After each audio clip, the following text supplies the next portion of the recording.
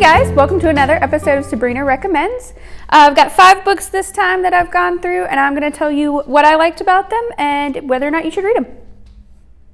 The first book I'm going to talk about today is called Doodlebug, a novel in Doodles by Karen Romano Young. This book was almost like a mix between a regular book and a graphic novel. So the idea is that Doreen, the main character, is writing in a journal, but she likes to doodle while she writes. So what we're looking at is her journal, and she's talking about her family's move to San Francisco. So she has to deal with being the new kid in school, struggling with her parents and their new jobs, struggling with siblings, and even a new cat. She has a lot going on, and we kind of get to just peek into her world and see what she's doing. And there's lots of cool doodles in it, which was actually really fun.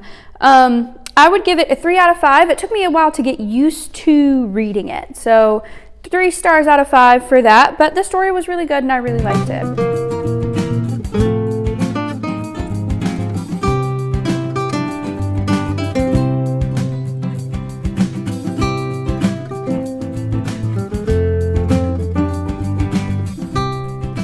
The next book I have is called A Drowned Maiden's Hair by Laura Amy Schlitz. I actually read 2 books by her this time. This is the first one. And it is about, well, it's a historical novel, so it is set in the past, and it's about a little girl who is adopted by a set of older sisters who are con artists. So they want to invite her into the family business and teach her essentially how to fool rich people into believing that they've seen a ghost in a seance, and the little girl is going to play the ghost. This book was so fun to read. There's action, it's really exciting, there's lots of mystery and character changes and plots. It's a little more advanced. I would maybe suggest it for like ages 10 and up, especially if you like to read. It's a good challenge. But I really liked this book. It was so good. I give it 5 out of 5 stars. It was one of my favorites that I read out of this group.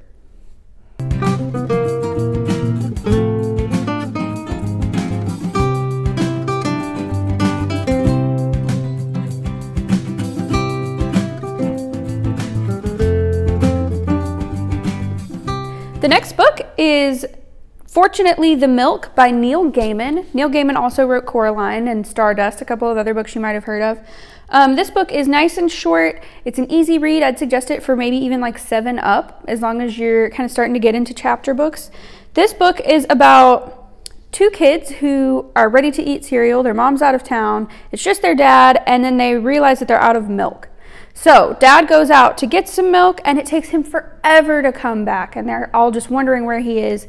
He finally gets back, and he says, "This is why it took so long," and starts to tell this story of how he was getting the milk. He got out of the store, got abducted by aliens, and it just goes crazy from there. So he ends up in a hot air balloon with a dinosaur.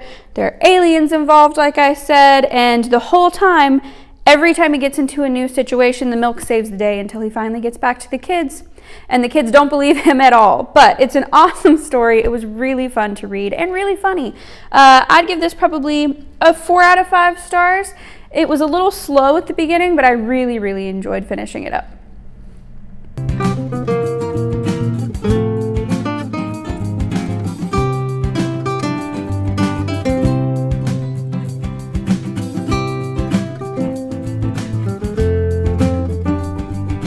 The fourth book I'm going to talk about is Splendors and Glooms, another one by Laura Amy Schlitz. I read 2 of them this time.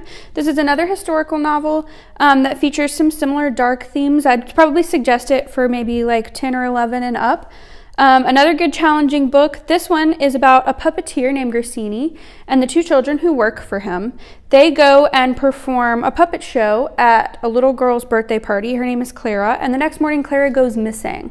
Everyone assumes Grassini is behind it, including the 2 kids who work for him.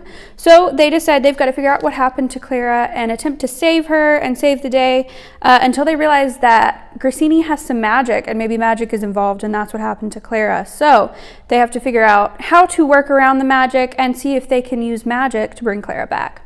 I would give this one a 4 out of 5 stars. It was really good, just a little challenging, and definitely some dark themes, so I'd keep an eye out for that.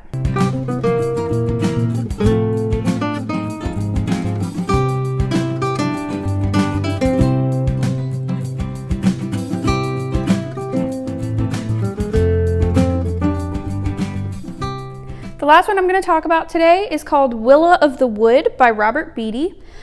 This book I would probably suggest for 7 or 8 years old and up, depending on your reading level. It's a low reading level, but it's a thick book, so it's a great challenge for someone who's just starting out in chapter books and wants something a little more invested without the high reading level. Willa is a Farron person. They live in the woods. They're connected to nature, and they sort of live in this little tribe, and they only go out into the human world to steal resources.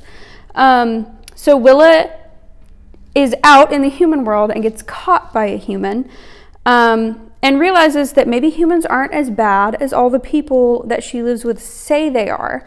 The guy who is in charge of their clan at the moment decides to completely shut them off from the human world, and Willa thinks maybe that's not the best idea. So she's going to go out on her own and try to prove to her people that the humans aren't as bad as everyone says that they are. This book was a great challenge. There is a good bit of violence in it. It's not gory or anything like that, but keep an eye out for that. I really enjoyed it. I give this one 5 out of 5 stars. It was a really fun read.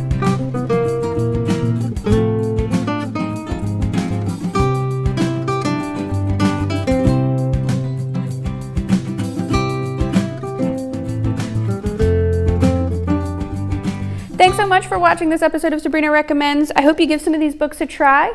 If you do, come in, let us know how you liked them. If there's other books that you think I should read or review or look at, comment down below. Let me know what you think I should read next. And I hope that you guys enjoy the holidays.